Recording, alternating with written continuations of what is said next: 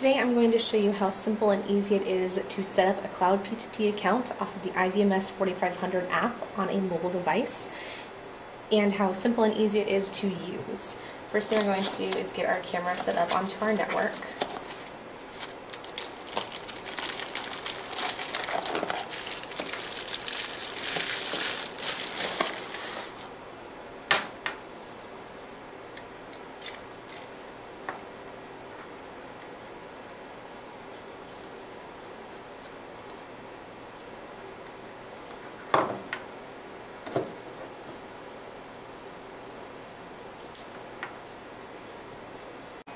Now that your camera is set up on your network, I'm going to show you how easy it is to set up Cloud P2P on the camera itself.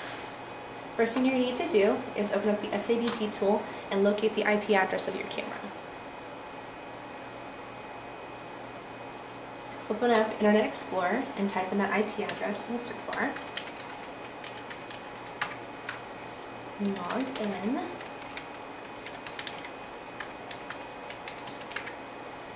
And you will see a live view of your camera. Here in live view, you're going to go to configuration. First thing you need to check is your system settings.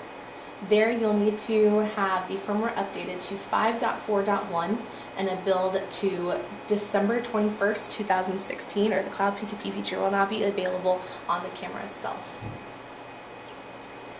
Once your camera is completely up to date, you're going to go into Network, and you'll go to TCP IP. Make sure DHCP is turned off, and at the bottom you will see DNS server.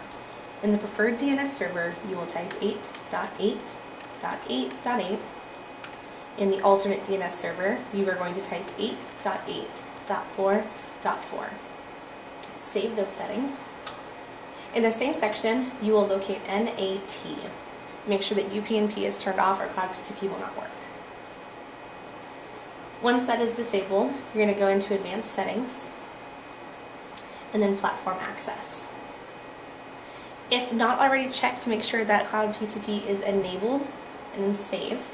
This is where you will be scanning your QR code for the Cloud P2P account.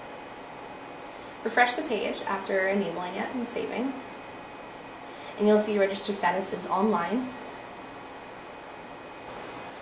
After you've enabled Cloud P2P on your camera's IP address, you are going to need to download the IVMS 4500 app onto your cell phone.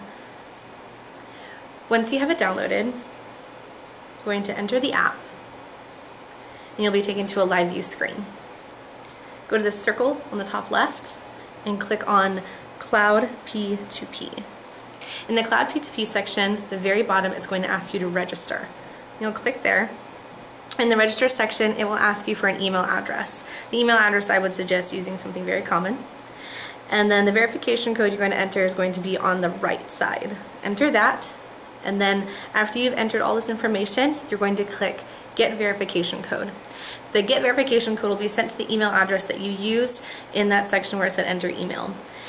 The verification code that you'll enter is to verify the email account. Once you have verified the email account and typed in the verification code, it will ask you to create a username and password.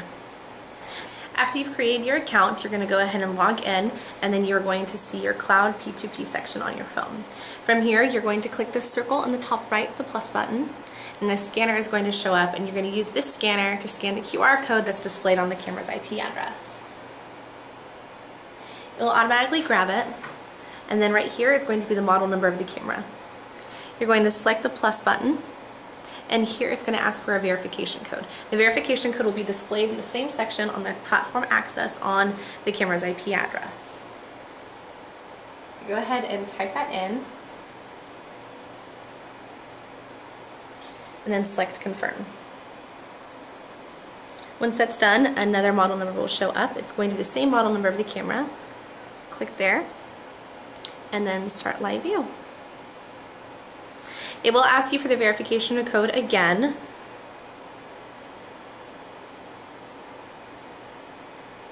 Confirm that. And it will load just for a little bit.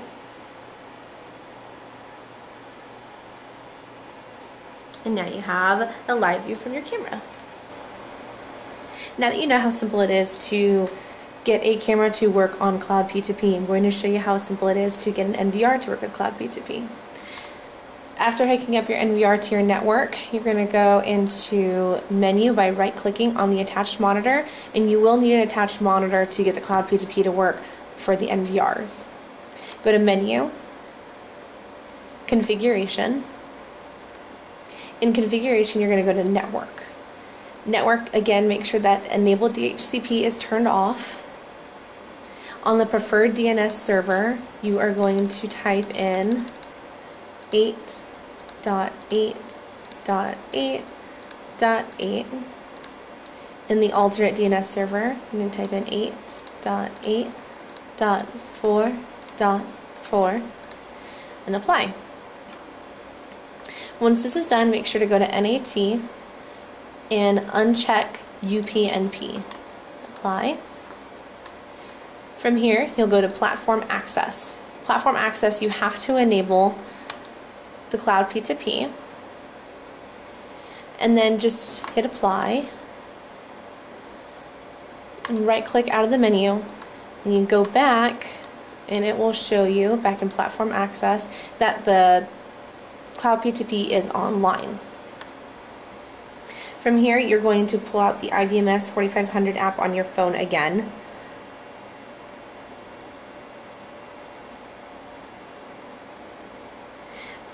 You should already be logged into your Cloud P2P account.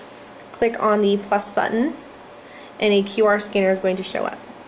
You will then scan the QR code on the attached monitor.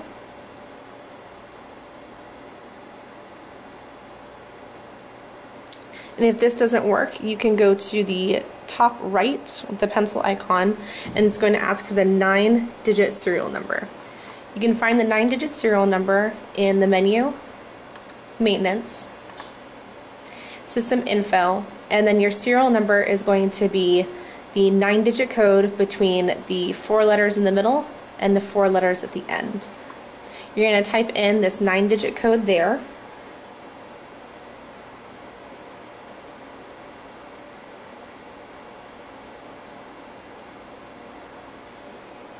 Click Search, and then your NVR is going to show up there on the bottom. Click on the plus button, and it will ask you for the verification code.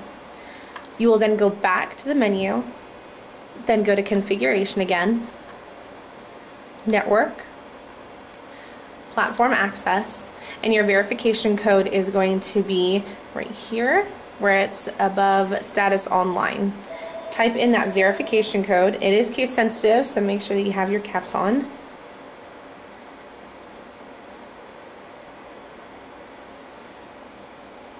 Type the verification code in there and select Confirm.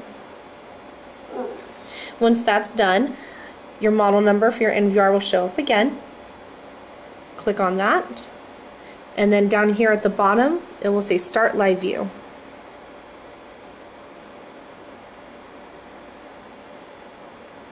And you now have a live view of the camera.